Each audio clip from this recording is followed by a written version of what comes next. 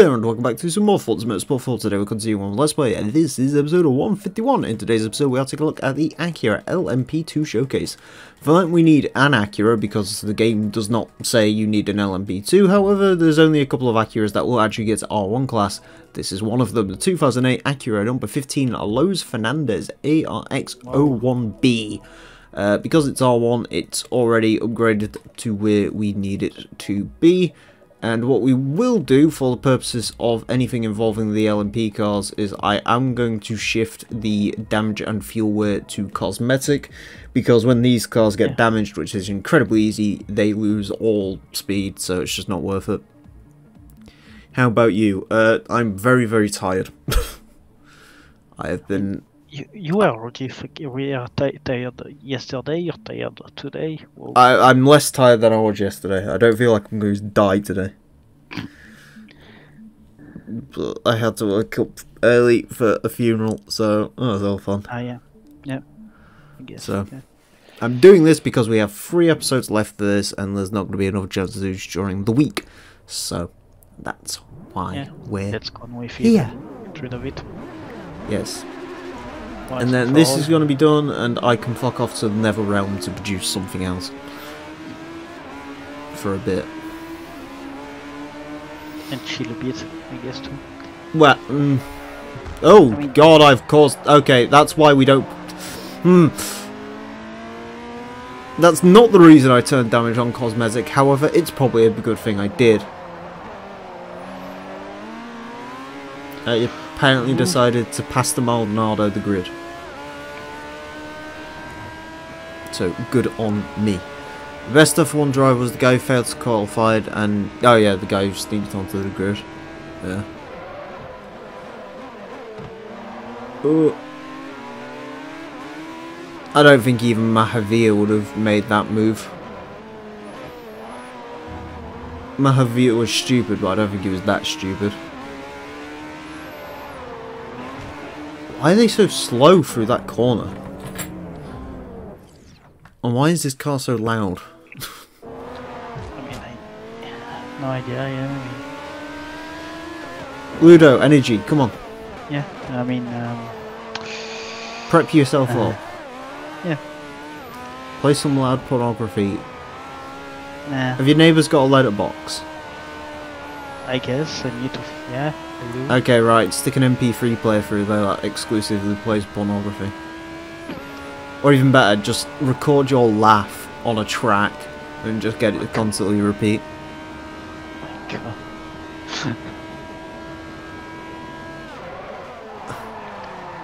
I mean, I won't do that. Lord past the Maldonado compels you, yes. The greatest of all, Pastor Maldonado. I'm also proving why the AI is incredibly awful at Road America. I mean, it seems that it's not only the AI that is awful. Well, the track's pretty awful, but... Ludo Energy. I don't think Ludo's starting his own energy company. Yeah, yeah. The worst bit is, to most people, Ludo sounds like a weird name, so they think it would be an energy company, but it's pretty common in French-speaking countries. Yeah, I mean, not that much those days, but it used to, I think. Ludovic, or whatever it is. Yeah. Yes, it sounds weird to us because we've never heard that word before. Yeah, I mean, it's like some of your names sound weird to us because we never heard it before, too. Well, our names sound weird to you because some of the letters don't exist in the French language, I don't think. No, a letter does exist. It's no, I mean, like, the whole, like, the way they're pronounced doesn't exist. Yeah, that's what I meant. Yeah, the way they're pronounced, it's not pronounced the same. I think it's names beginning with J or something like that. There's some big issues with. I forget this track exists. Most people forget this track exists. Also, name with H. We don't pronounce H the same way, so. So what does Hannah turn into? Hannah? That sounds pretty English. Yeah, maybe. I mean, I'm not the best example to try to butcher English. Have we been too... I don't know. This is the new recording session, by the way. I just want to point that out. This is not a continuation of what happened the previous night. We're just dead. He started like 10 minutes ago. Yeah. Botch one intro, started the race while botching a bit the intro, but then botched the race, so he started again. Yeah, I'm just really not into it. Yeah, he's fucking tired to make it short. See, the key is make the last episode really... Well, I would say the key ingredients to make the last episode really bad, but like... The last time we ended Forza 4 for a bit was it was with one of the championship episodes, and that episode was absolutely awful because it was just me and Scotian running out of things to say to each other. Yeah. Hey, at least you got a cool finish. I guess. Sedona! Oh, the best track in the world, right? Sedona! Let's go away!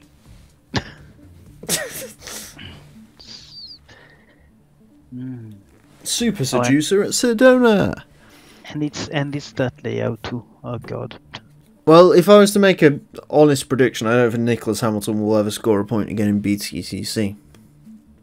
I mean, I could be wrong. I'm sure I got proven wrong by saying that he never would last time he did, but Did he ever score a point? Yeah, he did score a point at Brands Hatch when everyone else broke down.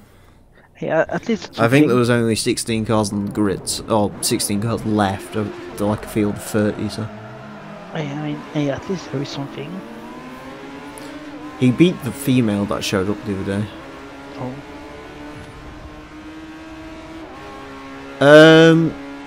Yes. He's got some kind of issue with him.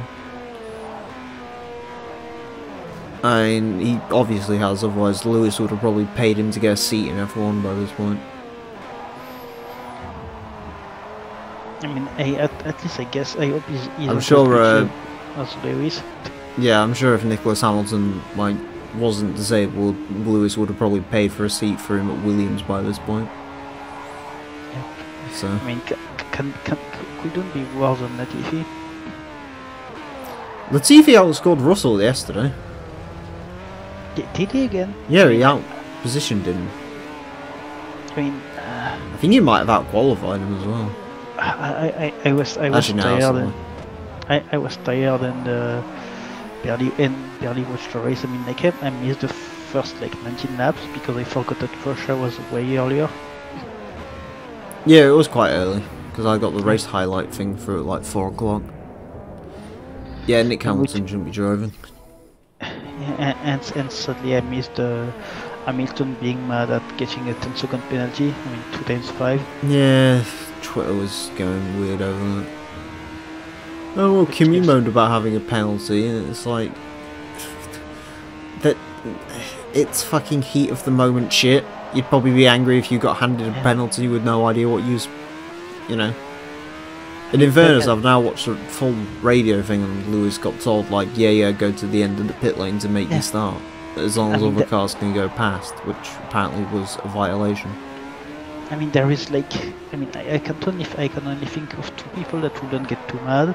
Like it's Kimi, because he doesn't get mad at. Kimi does get mad. He got mad at that fucking guy last time, didn't he? Oh yeah, I forgot. We have a 5-second penalty for what? Why? So we have a 5-second penalty for what?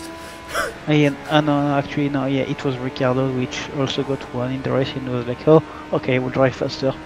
Did you see the God, what was it? The one from Silverstone. Oh no. Where it sounded like Kimi just said something, but it sounded like a completely different language, and amazingly the engineer understood it.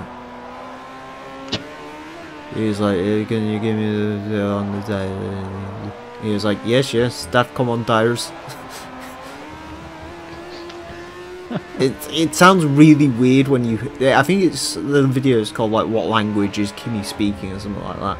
And you listen to it, and it sounds like complete gibberish, but someone has actually managed to like figure out what he's actually attempting to say. It was something about tires. I guess they are like used to him. He seems to get along well with the Sauber guys. Yeah. The YouTube channel's good as well. You get to see him and Italian Jesus. They seem to get along quite well. So. Italian Jesus. Well, I wonder. Gizanazzi, isn't it? Yeah, I wonder which. Right. I wonder which one of those is going to leave at the end of the Gizanazzi? season. Maybe not. Oh, I don't think he's. No. I mean, yeah, it's been. I think it's been 2 or 3 seasons that he's been with them. 2. He was in 2019 as well. Oh, yeah.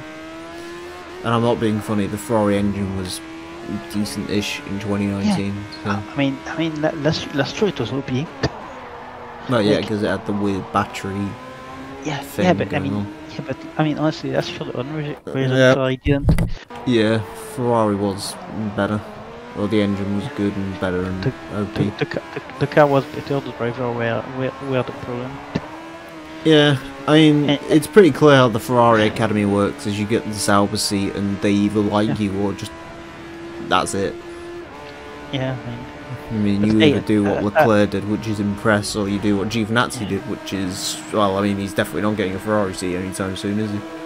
I mean, yeah. Not unless, like, Carlos Sainz leaves. Yeah, they want to get Carlos Sainz off of McLaren instead of him, so yeah, that says it all. Well, it's done, isn't it? It's a done deal now. Because he's going to Ferrari and Teethman's going to McLaren. Yeah. And Alonso is coming back to Renault for some reason. AK probably is a better driver than Nicholas Hamilton. Not by much, though. He's definitely a better driver than Andy Neate. I mean, hey, at least AK, if he does bad, he will shout something nobody will understand. Yeah, it'll probably be AK's downfall is he needs to learn to shut up sometimes in a race car. Yeah. Click the drink button, you will not have the drink. Imagine putting AK in BTCC and giving him off. That will end well. Well, if they ever ask what his credentials are, you can say he was ETCC champion. Yeah. I think he was anyway. Might have been, I mean. Well, Rhino was the champion of Season 2. Yeah. I think AK won Season 1. I mean, honestly, I don't know. I wasn't there in Season 1 and I didn't really watch it, so...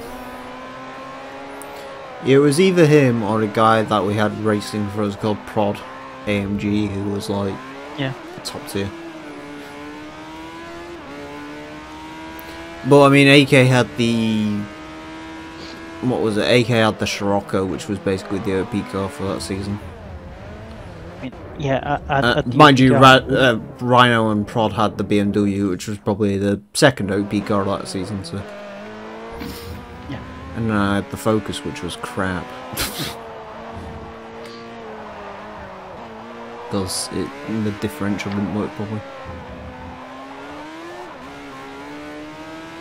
But yeah, I would like to see AK in a race car on a racetrack. Oh yeah, AK won like every race of Euro V8 supercars apart from the Monza race where me and him just played bumper cars. Oh yeah, that thing too. Yeah. Yeah, Mueller's got a new idea. I don't know if it'll ever come to fruition.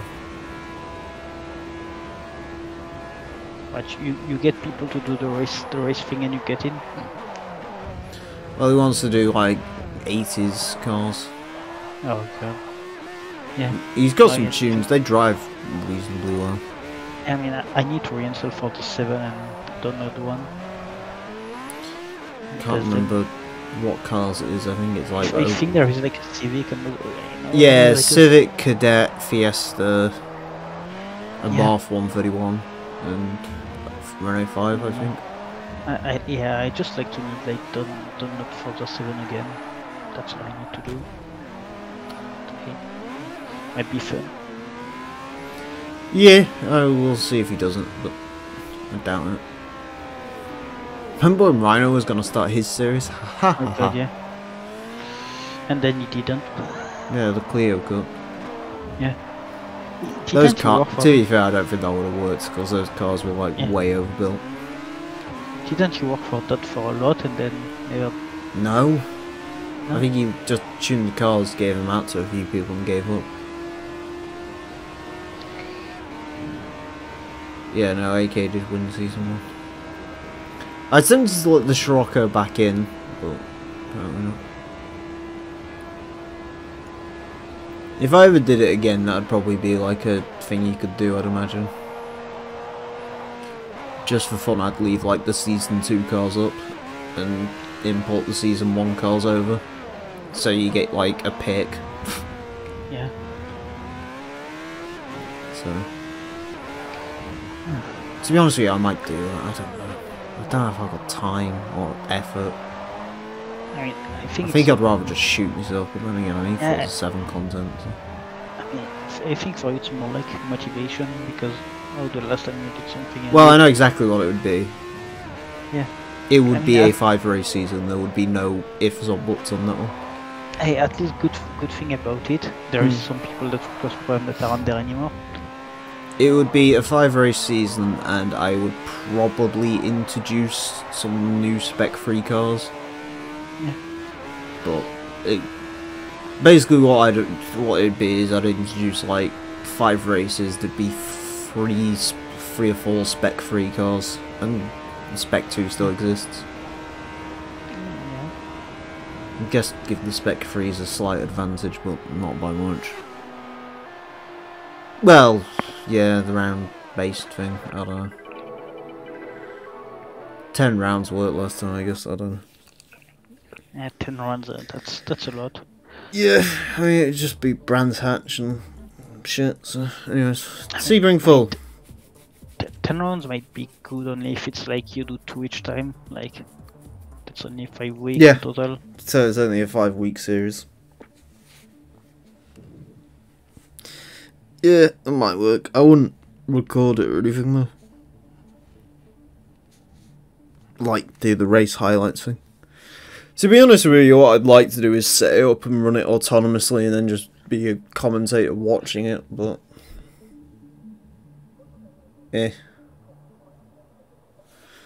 Yeah, I'd just rather, instead of like participating in it, I'd rather just like watch it and commentate over it. But if there's a Civic, I've got to drive a Civic, ain't I? Yeah, you have to. Yeah, exactly.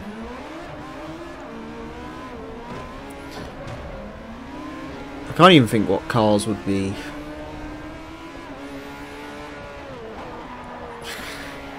New Civic, the Hyundai was in last time. I don't know. Why am I thinking about this actually legitimately? Is the Megane racing? Oh wait, no, that's too powerful. The Clio? We'll do it in Horizon 4. Oh yeah, Horizon 4, okay. Yeah, we'll do it in Horizon 4 and it's only different variations of that fucking Hot Wheels track. Also the Lego track. Yeah. Hey, the Clio, which I heard something funny about. I mean, about the the fucking transmission of the Clio and the Megane, the electronic shit. Yeah. Apparently, it gets stuck in auto mode. Nice. Nowadays. Imagine the fun.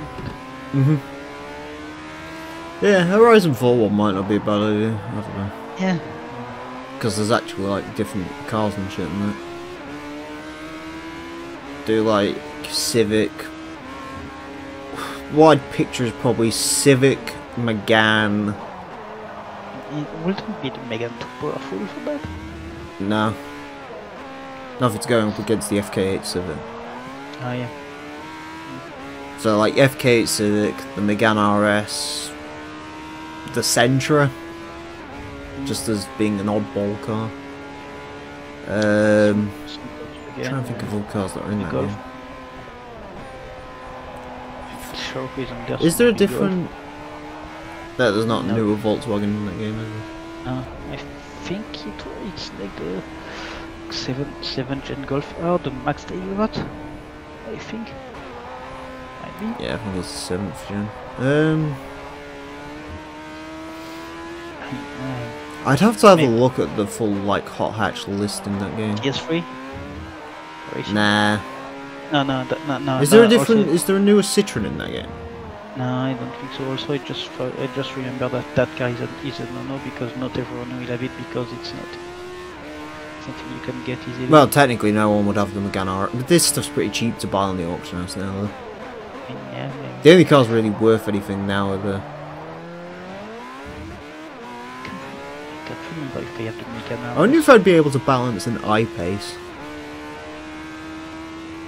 And stick that in as like a weird oddball car you could use. Maybe. And like maybe the Range Rover Velar. Because the Evoque was supposed to be in... That might be a fun idea, actually, maybe. I don't know, I might wait, what are you going to say? The Evoque was supposed to be where? Just call it like an ETCC Street Series or something like that. Yeah. Because World Touring Cars runs on streets. I wonder if Rhino would be interested in that. He's got Horizon 4, right? Yeah, I think, yeah, he does. Alright, I'll speak to him, I guess, and speak to Akins. The only problem is I don't know how to set cars up for Horizon. I mean, but a lot more people have Horizon 4 as well. Yeah, I mean, honestly, as we said earlier, like you do that short thing like five races. Yeah, like 5-6 round championship, something like that.